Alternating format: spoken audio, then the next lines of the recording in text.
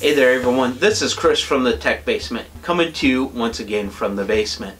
Today we're going to take a look at the EK Phoenix series line and some news that we have from EK itself.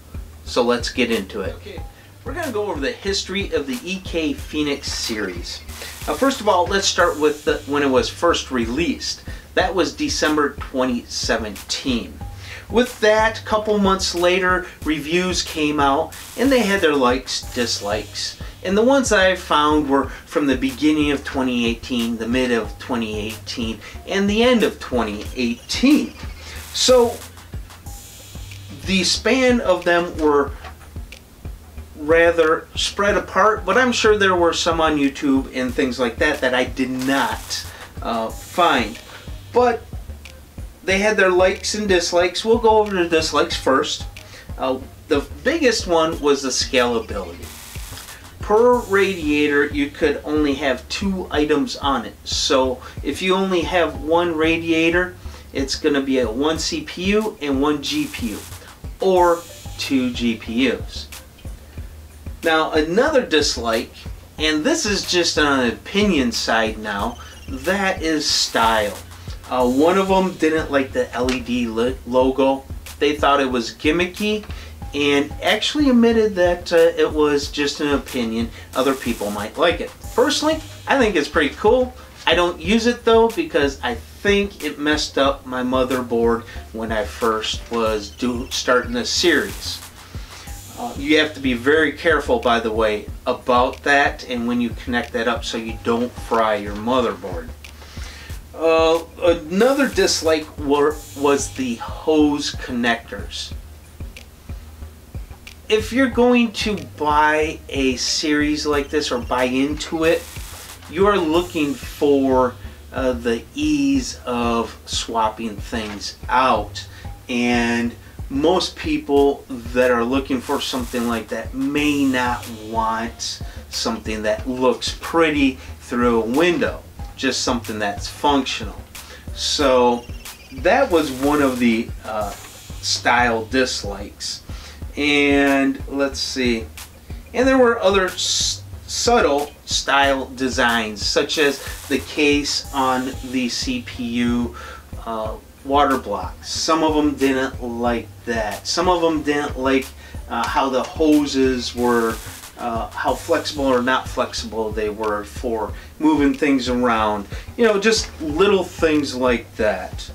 The likes though, which were very positive by the way, and I agree with, the first and foremost is that it is very comparable in performance for, well, to a closed loop.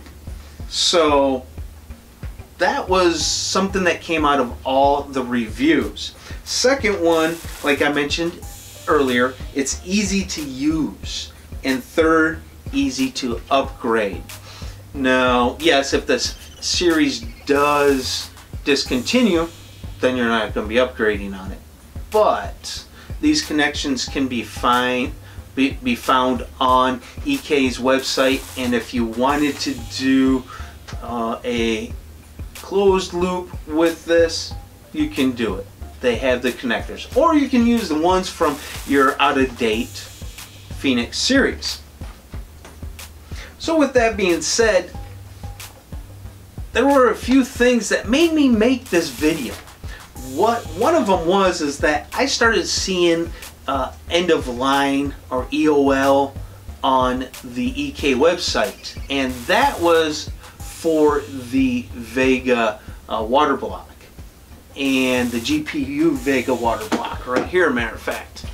And I was like, oh man, what's going on here? I also received some responses from the viewers out there, you guys, and I was like, okay,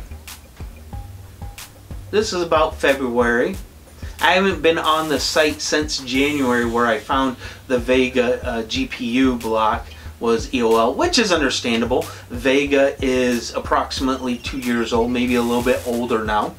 So it's at its end of life as well, and we all know, if we're following, that Navi should be coming out sometime soon. So what I'm thinking is we're also going to see some water blocks for Navi once that comes out. But March 31st, I saw something that really concerned me, and that was the 360 Radiator actually was EOL as well, end of line. Sorry, end of life, sorry. And that made me think. I'm like, okay. So I started doing some research for this video, and I found out that it was only a year into the Pheonix series life. But then I thought about it, there was another series that was very similar to this that was out, I think, since 2015, I believe it was, somewhere around there. And it concerned me a little bit. So I reached out to EK, and they reassured me that the Pheonix line is not dead. They are still keeping it alive. Matter of fact, EK just yesterday or the day before, the same day I got their reply, they are putting out a GPU water block for the RTX 2080s and 2080 Ti, I believe it is.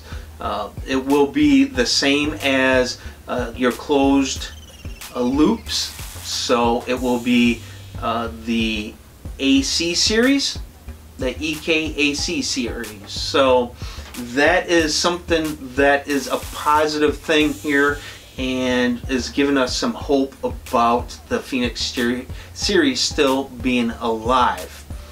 I haven't seen any of them advertised. I just checked earlier today on their website. I didn't see any RTX 2080 or 2080 Ti's.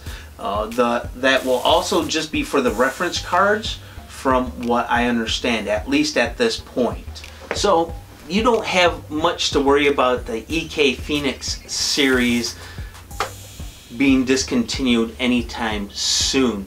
Maybe within the next 2 years, year and a half, something like that. I'm not sure exactly what the lifespan of some of these series are. I have not looked that up. Now that's something you're gonna have to judge. But if you want to get one, I'd very highly suggest that you do.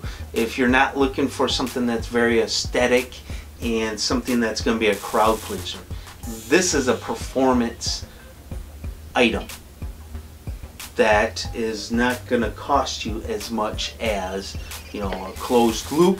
Not to mention, it's going to be easy and something a novice can use. So hit those like buttons, hit the dislike button, tell me what you think about this video. If you want to see more informational videos, or if you want me to just stick to my unboxings and my reviews of performance on the machines, things like that. You know, if you want just me doing reviews, that's fine. That's something I'm good with. But don't forget to hit that subscribe button. Don't forget to hit that notification bell. That will let you know when I put up my next video. And I believe that is everything I have for you today. Let's start a discussion down below in the discussion area. That's what it's for, people. Let's use it. And this is Chris saying out.